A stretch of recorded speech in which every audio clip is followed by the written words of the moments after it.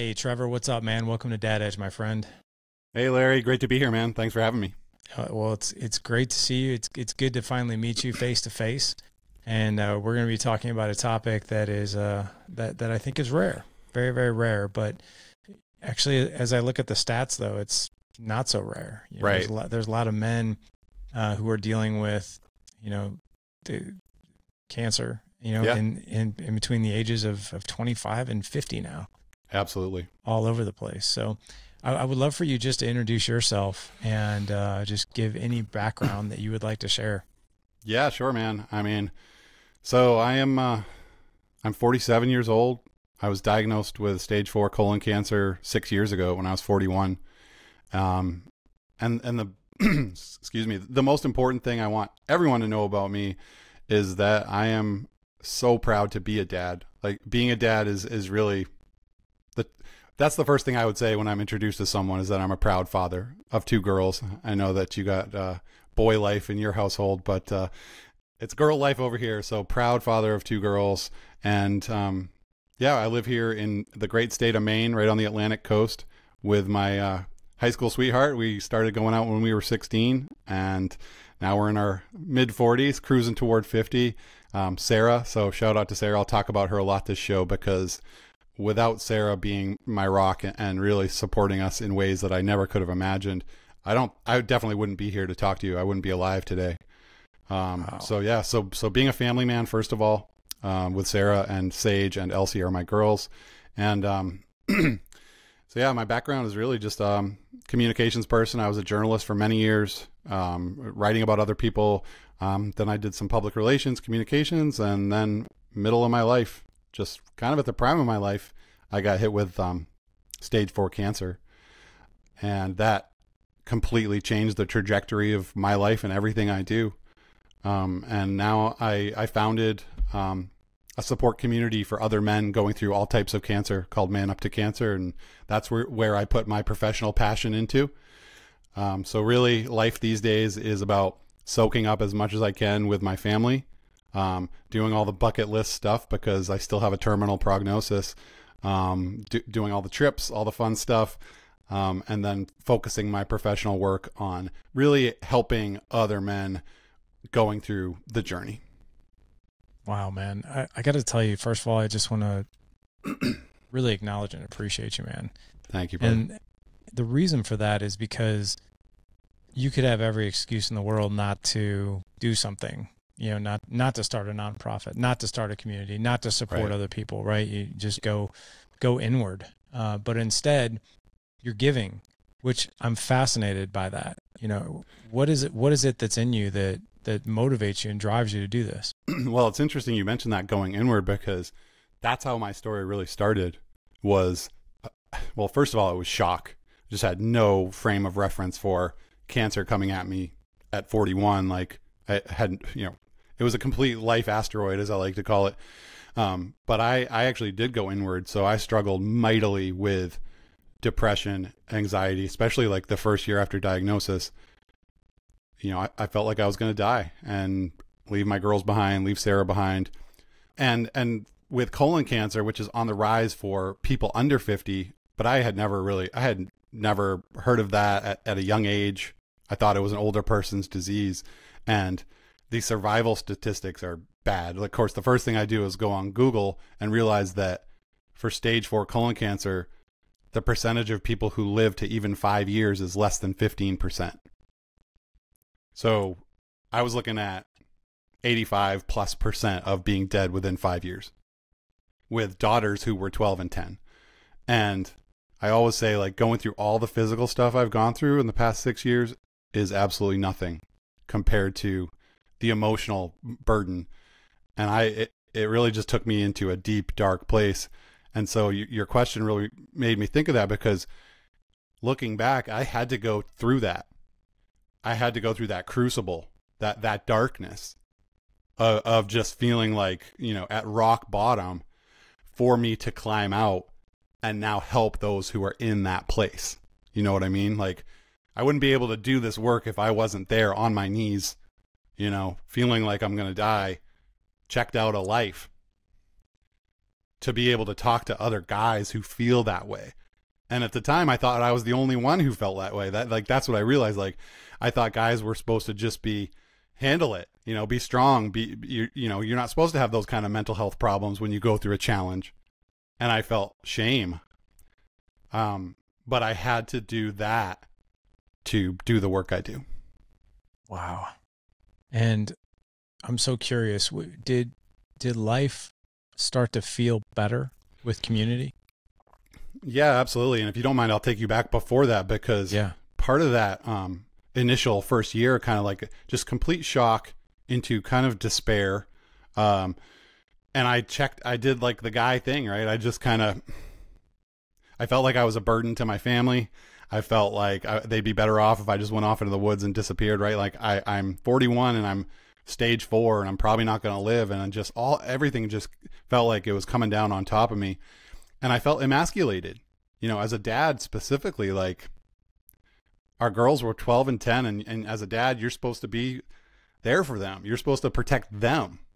You're supposed to, and I've always been a super hands-on dad, like super active, very hands-on. And then all of a sudden I go to a place of being incapacitated, physically and emotionally. And that was horrible. It was just like, and I remember, my dad and like other guys coming over to mow my lawn and like stack our wood and like all the stuff that I'm a very physical person. I really embrace physicality and all that work and stuff. And all of a sudden I'm, on the couch or in the bed, like sick from chemo or sick from a surgery. And so it very much was an emasculating process. And the pop culture representation of guys going through cancer is one of it's toxic positivity, really. Like, you see these guys in magazines or on the TV or in books and stuff, just like they're going through cancer and they're running 5Ks and they're raising money and they're working full time and they're like these superheroes. And that wasn't me, man. Like, I was on the floor and on the couch, I was out of and so that like was a spiral of like shame. Like, here I was getting cancer and I felt like I was failing in responding to it. And later on, of course, through my work, I've learned that is a very normal response to getting a freaking terminal diagnosis, right? Like that emotional piece, like a lot of guys go through that, but not a lot of guys talk about it. Not a lot of guys will show you that. They'll and society wants to focus on, how brave these people are and how positive they are. Well, I can tell you firsthand that sometimes going through cancer is a shit show and it's a mess and you're a mess. And being able to actually talk about that openly is something that I didn't see. So that was kind of emasculating. Like, I wasn't working, all that stuff. And then there was there was really a critical point in my journey where I had that Shawshank moment. That's what I call it. Like, get busy living or get busy dying. And that was really when it was like December of that first year. I had gone through chemo, I'd gone through a surgery, but I'm basically incurable. And I was checked out. And my wife, thank God for some tough love from my wife, because she just kept challenging me like, hey, like, whether, there was one night around Christmas, I was checked out, I was crying, I was a mess. And she's like, and I just said, I just can't get over the fact that I think they're going to remember me as sick, like the girls, that I'm going to die and they're just going to remember their dad as being sick, with chemo and everything else. And Sarah looks at me. She has this look like, I'm going to say something that's going to be hard for you to hear. And I know that look too. Yeah, exactly. And I'm like, all right, bring it on. Like, what do you got? I can't get any lower than this. And she says, I'm not worried they're going to remember you as sick. I'm worried they're going to remember you as sad. Ooh, and every time I tell it, it takes me right back there, because I'm not a sad person, right? Like, I've always been a happy, outgoing person, and cancer had really turned me into right inside of myself. And so her challenge to me was like, whether you're around for another year or 20, we need you here with us. We need you engaged in life. We need the Trevor that we know. And that was just like, basically a wake up call. And I couldn't snap my fingers. And I told her this. I was like, it took me a long time to get into this pit, this mental health pit where I'm at. It took me a while to get here. And so it's not going to be overnight that I get out, but I'm going to make you a promise. And that promise is every day from now on, I'm going to do something to help me get out of this place and to get back, no matter what my lifespan is, to get back to this family, be back to being the dad I want to be back to being the husband I want to be. And that was really the turning point. And to your question, this is a long-winded around your question of getting that help, right? But that's where a lot of guys struggle, is like that point where I realized that I was in this pit and I could not climb out on my own. I was going to need others to help me out of it. And I think that's where a lot of us, accepting help, right? Reaching out for help, having that not be a negative, but a positive, right? Like, I want to be here for my people. I want to be here for my wife and kids. And I need some help with this. Like, hurting big time. And so that was when I started going to counseling, going to group. There was a local group at the Dempsey Center, which is an amazing resource here in Maine, founded by Patrick Dempsey, that offers therapy, individual therapy, group therapy. I just started talking to others who were going through it. I started meeting people online through Colon Town, this awesome place for colon cancer patients. Other places where, I realized I wasn't alone, and having those conversations with other younger people raising kids while cancering. And that is really when my life started to turn around, was through reaching out, getting help, talking to others, engaging, and I slowly started to, even though my cancer has been a continuous battle with all these surgeries and all this treatment for 6 years, my mental health, I started climbing out of that pit and being able to face it the way I wanted to face it, and really re-engaging with my family and my community. And that was the game changer for my cancer journey. And that is where Man Up to Cancer, really the idea for it came from, because in all of those spaces, everywhere where I went for help, online, in person, it was always 75-80% women accessing those supports, right? And I'd go over to the Dempsey Center and sit and talk about it with like 12 women and one other dude. and it was like, and I was fine with that, because I was forced into it. Like, I had no choice. I would go and just talk to these people about what was going on with my cancer, and I needed it. But I realized one of two things was true. Either I'm just a freak guy, and very few guys actually struggle with the emotional burden of a cancer diagnosis, or there's all these guys out there who just do not feel comfortable accessing these resources, especially going to a co-ed group. And I had a feeling that it was the second one, but that was where I went from feeling ashamed and feeling like I was just weak, to realizing that there are thousands of guys going through cancer, especially younger guys who are facing that. They're raising kids, they're going through cancer, who are really going through some tough emotional shit, and they don't have a place to vent about that or put it. And so that was kind of the genesis of where the work that I do today came from. But absolutely, community, engaging, reaching out, meeting others, getting out of that isolation saved my life.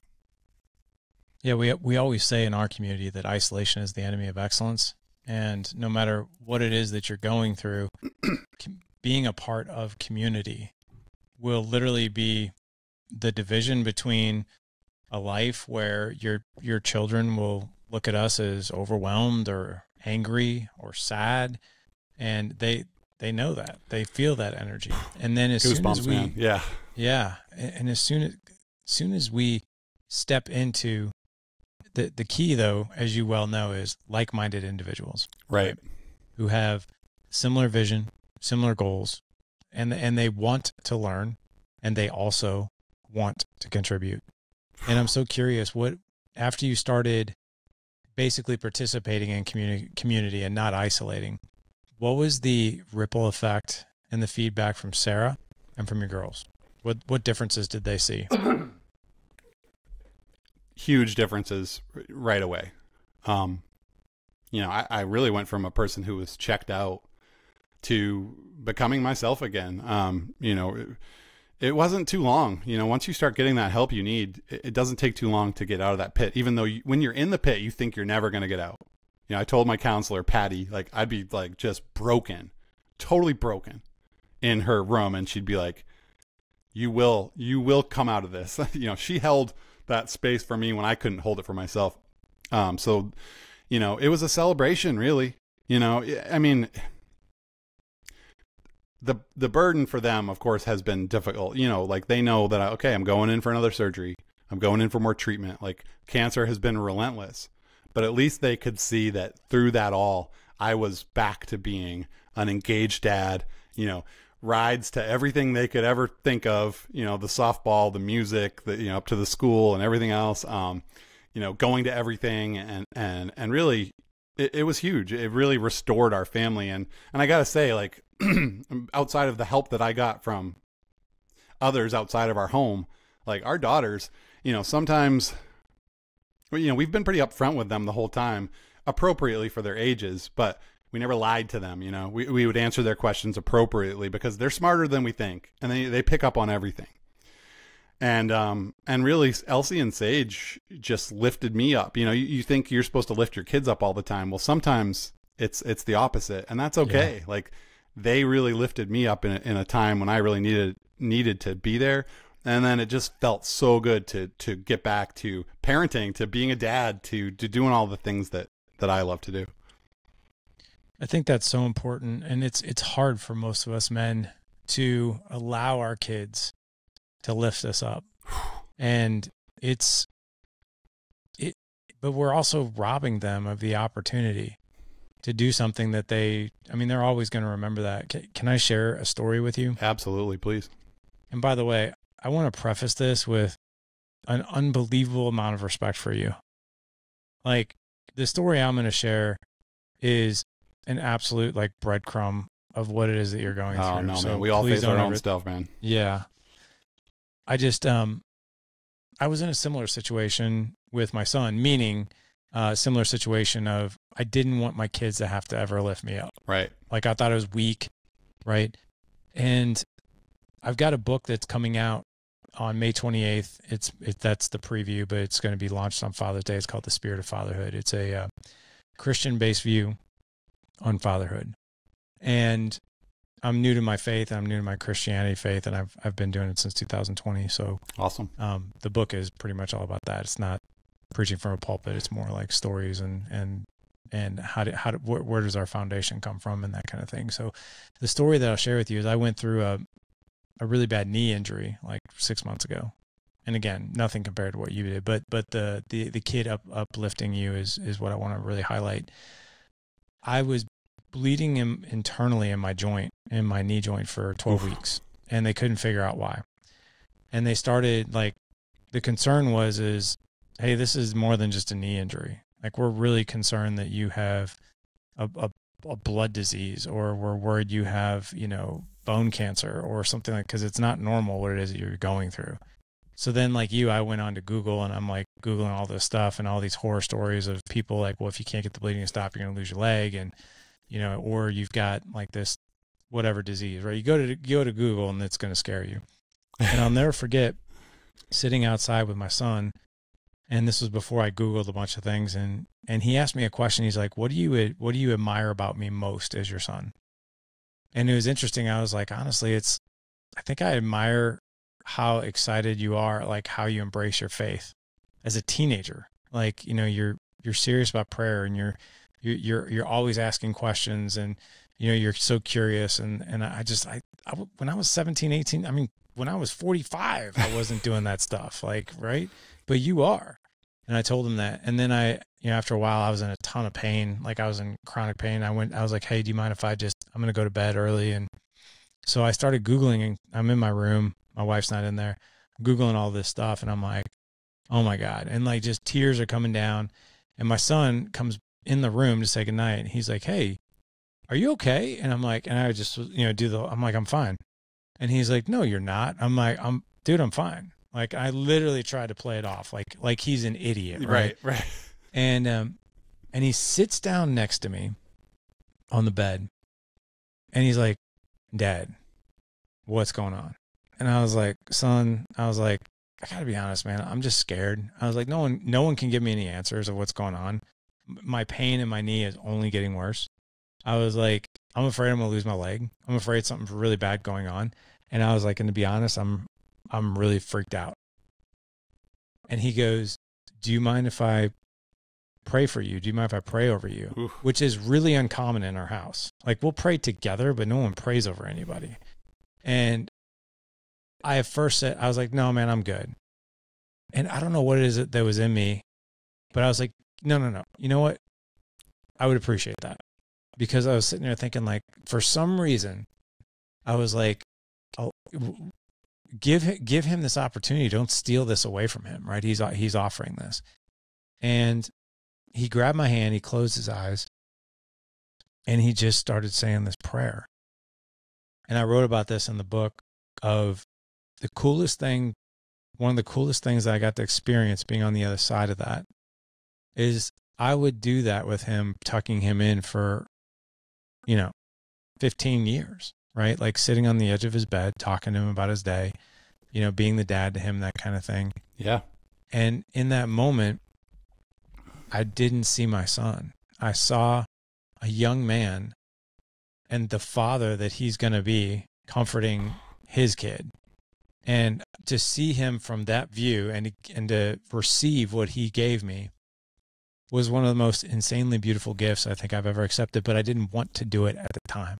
But I'm so glad now that I did, kind of like you. And I'm so curious, what are some examples, or do you have a story of allowing, your daughters to pour into you a bit? Oh yeah, definitely. I mean, and that's a beautiful story because, I mean, look at the lessons. There's so much that was taught in that moment, teaching him not to bottle up what he's feeling, right? And this is generational stuff, right? As men, like, your instinct is to like, I'm gonna keep it in. I don't want to show him this, right? But it brought you closer. It did. Thank you for sharing that. Well, thank you for sharing your story. Yeah, absolutely. It's I mean, inspiring. and so, I mean, one story that I can share with you is our younger daughter, Elsie, during the time when I was really struggling emotionally, the whole house felt it, but it was kind of like the elephant in the room. Like we weren't talking about it. It was just, everyone knew, but it was just tension and sadness, really just sadness. And again, it's sometimes hard to look back on that because feeling like that's not okay, but you know what? It was we had to go through that again. So Elsie was, I think she had turned 11 years old, and one day, she had bottled all this up, and one day at home, she just let go of all that emotion. She just said, she kind of had like this freak out moment, and she's like, everyone's so sad, everyone's so sad in here.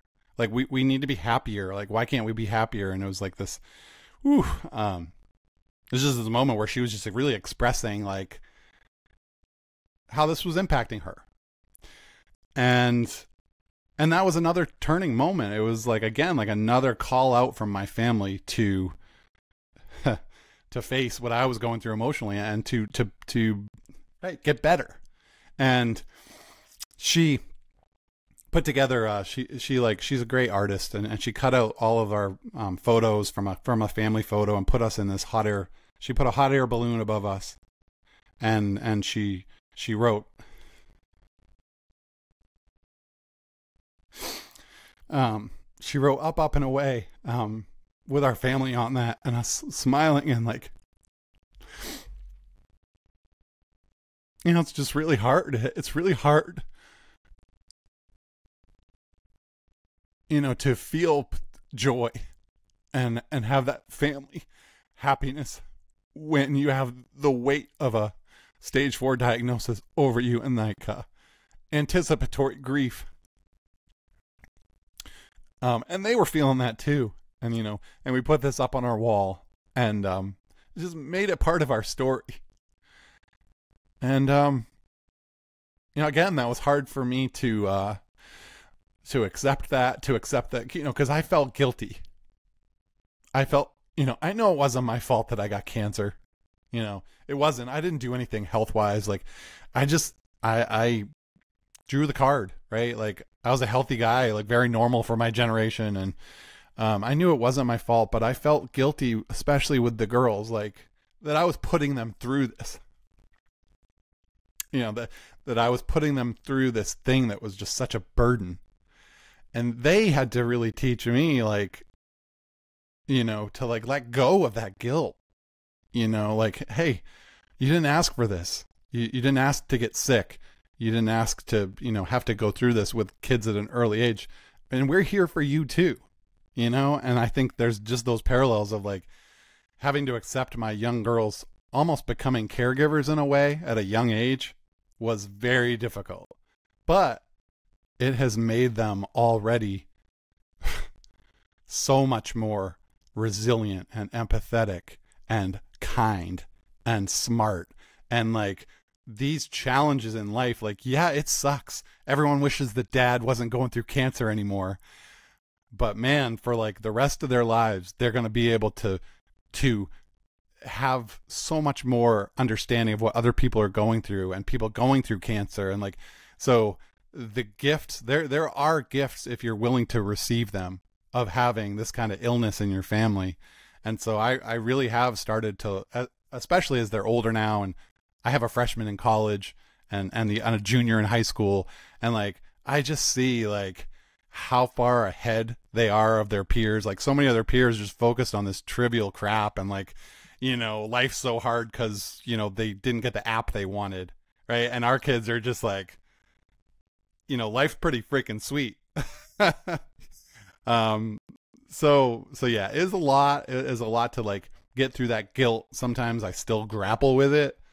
But I also do realize that, and especially what I wanted to do with Man Up to Cancer and my work was to show them that life is going to punch you in the face. Like whether it's cancer or something else, you are going to get knocked down for sure.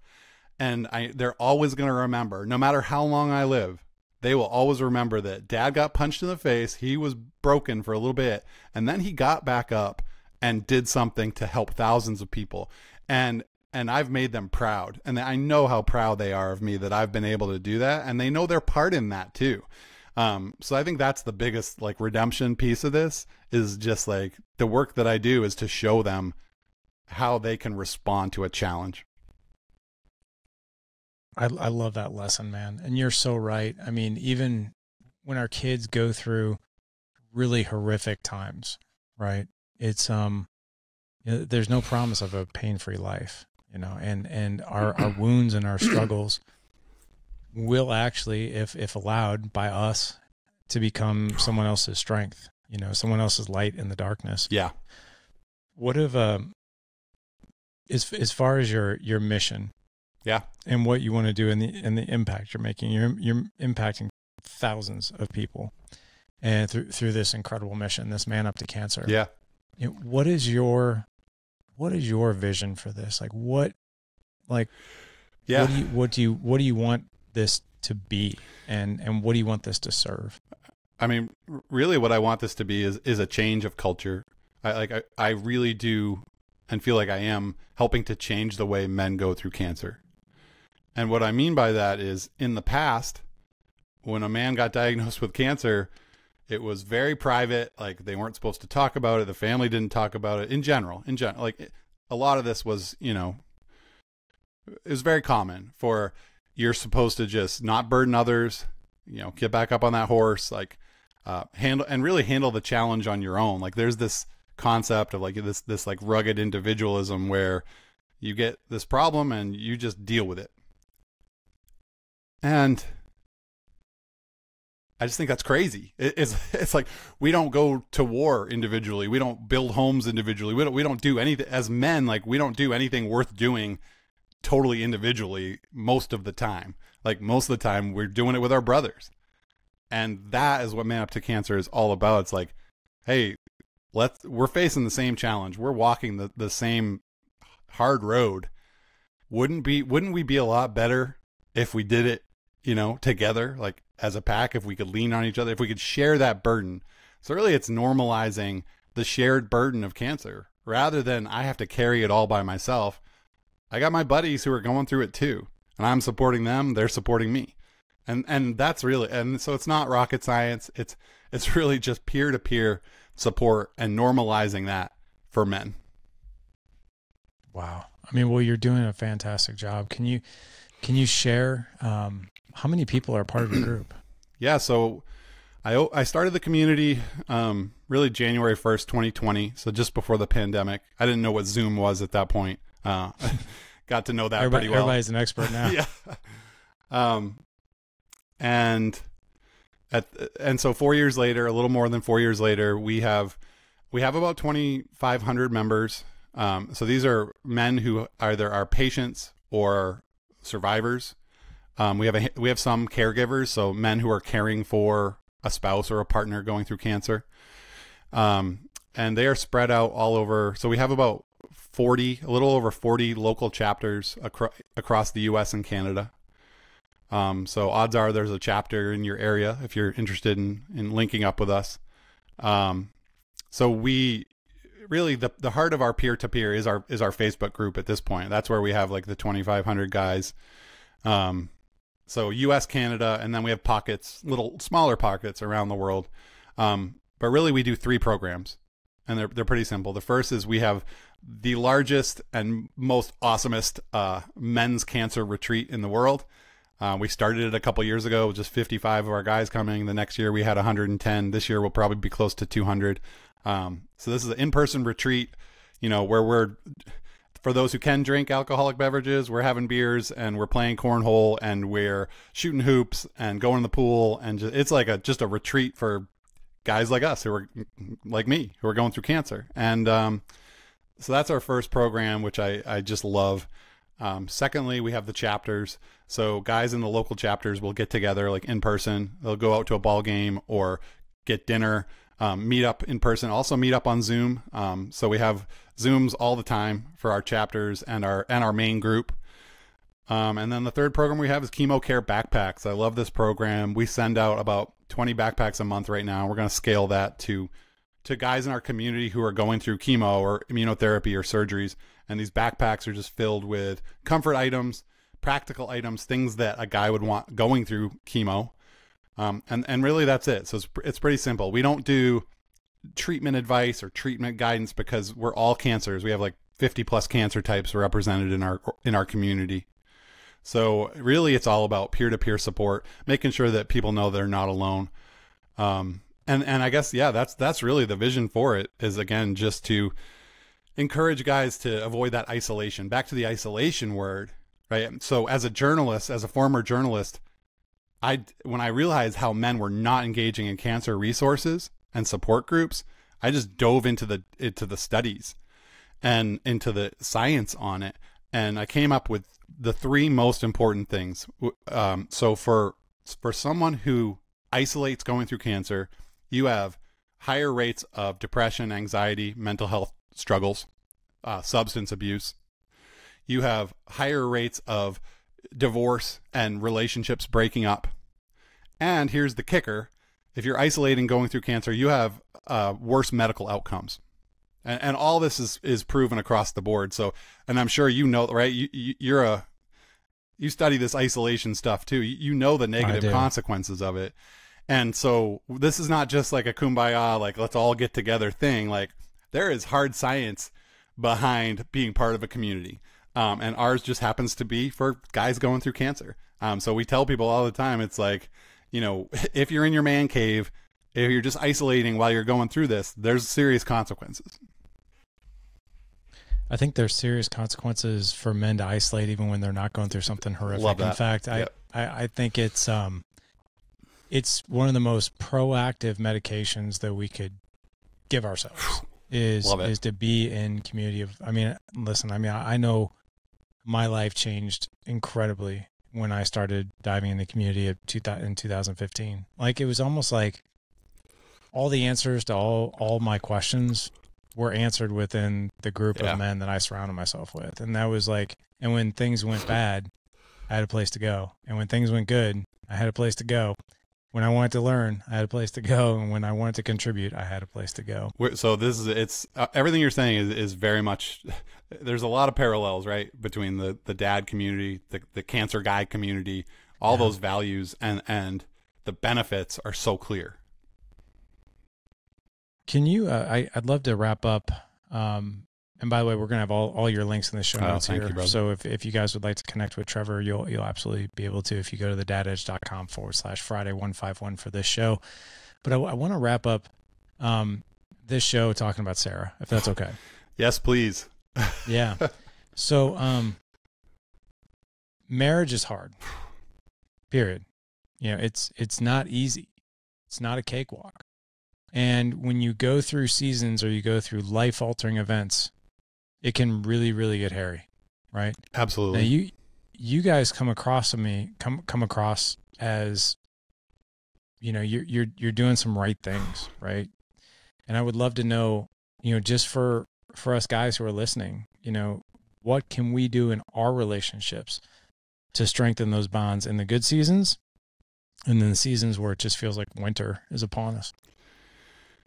Yeah. So, and I think unfortunately, like from the outside, it definitely looks like there are some good things, which there are, and I'll share on that, but I have to show the whole thing, which is it's been really freaking hard. And both of us have not always handled it with grace and doing the right thing. Not. You know, I think at first it like brought us close together, like right away. It was like, you know, we're in this together. And then as you just go on and it, you know, especially when you're dealing with it as like a chronic illness, the stress just becomes really difficult. And there's hard feelings too. Like I never wanted to be cared for, right? Like she didn't want to be a caregiver. I didn't want to be dependent. And so that sets up a tough dynamic. You know, I was resentful and bitter at times and didn't treat her the way that I should. And on the flip side, she's really struggled with anticipatory grief. Again, like kind of flipping to the end. Like I know I'm going to, you protect yourself as we've been together 30 years and you really do protect yourself by sometimes putting up that wall. Like, I don't want to get closer to Trevor when odds are he's not going to be with me in a couple years. Like I need to protect myself. This is already going to be too hard as it is to lose him. And so, you know, she puts up that wall to protect herself, which is normal. And I, of course, and there's been times that I have turned away from our marriage, you know, because it's been too hard. And that's just brutal honesty. But the great thing about us is that we've been able to look at those issues and say, all right, let's just reset. Like, okay, for today, like, do you choose to be here with me? Yes, I do. Do you choose to be here with me? Yes, I do. Okay, so we know we've made mistakes. We know there's been hard feelings. How do we move forward? How do we get stronger? And some counseling, some pretty awesome marriage books, you know, where we do exercises together. Like we'll sit down on a Sunday morning and go through some exercises from these books and drink our coffee, you know. And so it's work. You know, there's no magic. Like all of a sudden, if you get sick, it's like there's no magic thing that's going to just keep you together. Like a lot of marriages break down in the face of a challenge like this. But both of us have been absolutely willing to say this is worth it, and to say we want to be together, and let's do the things that are going to keep us together. But acknowledging the hardship, right? Like not minimizing that, saying like this is really stressful, this is really hard. And lately, since this past September, really, we have gotten, I would say, closer than ever. And that is from doing the work and being intentional about it. And communicating. Holy crap, right? Like, that I think for a lot of marriages, that's the thing. It's like, are we actually going to communicate our truths? And are we going to actually stand up for our needs too, right? As individuals in this marriage. And I think I'm just really I'm so grateful to Sarah. Again, like I wouldn't be alive without her. She carried our family financially, emotionally, all the things when I was out of it. And then continues to do those things every time I go into a major surgery. And it's like that week and then a couple months of rehab, you know. So she has really carried us and me in a way that no one could ever be expected to. So I just want to say thank you to her. And we're in a really good place right now, 6 years in. I still have active cancer. I had my last major surgery in November, but I still have a little bit of active cancer. I'm considered currently, I say currently incurable because science is always making advances. I keep extending my life and new treatments become available, new surgery options become available. So the scientists would tell me that the odds of me living much longer are pretty low, but I'm not one to listen to the odds. You know, that attitude serves you well. Serves you well. Thanks, no matter what the outcome. Right. I mean, it's because, we can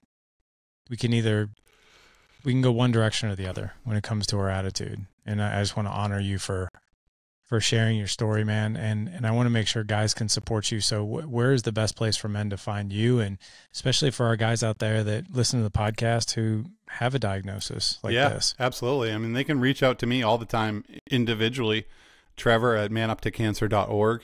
And also just go to our website that has all the information about all the stuff we do, is manuptocancer.org.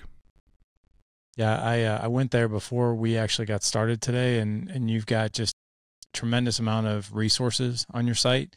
It looks like you guys do retreats as well. Yep. So that's our biggest program is the retreat. And also you'll see we have awesome, the number of guys who are out there sharing their stories, being brave and sharing about the whole thing and being role models. That's really what this is all about. So yeah. manuptocancer.org. Check us out. Hit me up. Some people just listen to my podcast or check out our social media. Others join the community and take part in it. So the biggest message is just that other guys are going through this.